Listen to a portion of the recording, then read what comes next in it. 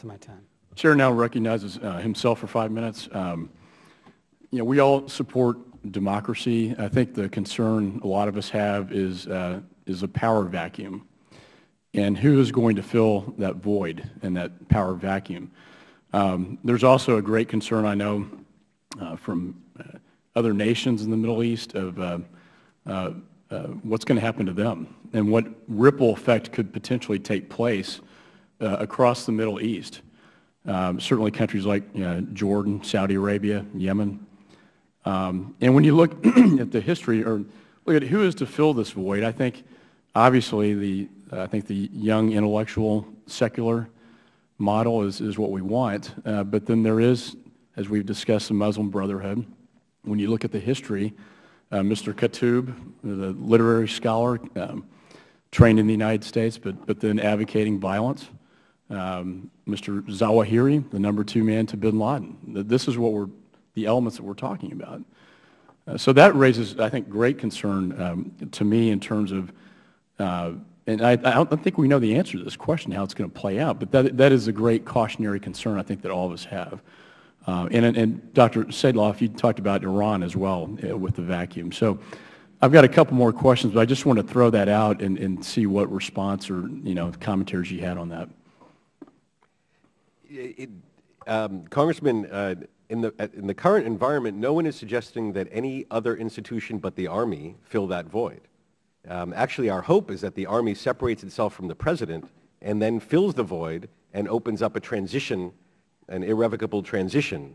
But no responsible person is suggesting to hand over the keys of the country to a leaderless, amorphous group.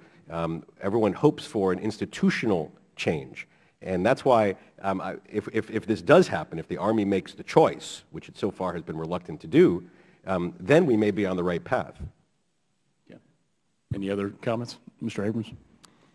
You asked about the ripple effects, and I would only say about that there have been some good ones in the sense that the government of Algeria announced that after 19 years the emergency law would be ended.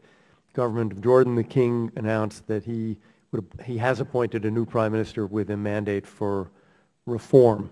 In Yemen, the president announces he won't run again, so they're not going to have a president for life, which is what they feared. So to the extent that people can get ahead of the curve, this will prove to be positive. Mr. Craner? I think you're not yet seeing negative effects in any of the countries. I noted earlier, I think if you are going to see if you are going to see effects, it will probably be in the republics, not the monarchies, for a variety of reasons. But I think it's, these events drive home the point that President Bush made and that of late Secretary Clinton has been making in a speech in the UAE and another one in Munich. That not only do they need to get ahead of these events, we need to get ahead of these events. Yeah, I agree with that. Is there something to learn from, when we look at Turkey, they have a secular model of government. Is there any benefit to examine that model in terms of applying it to Egypt? I'd say it's a mixed model in the sense that for years and years it looked like the right model, the AK party, democratic, moderate. But we've seen in the last year real steps by the prime minister against freedom of the press in Turkey. And so I think Turkey now becomes a worrying model for the direction of Egypt.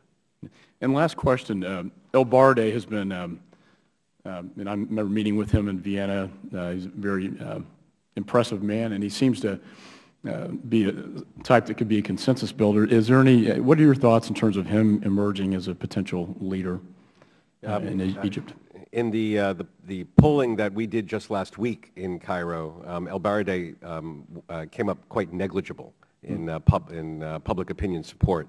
The top-ranked person was, for better or for worse, the current Secretary General of the Arab League, Amr Moussa, who supports peace but isn't always such a friend of American interests in the broader Middle East.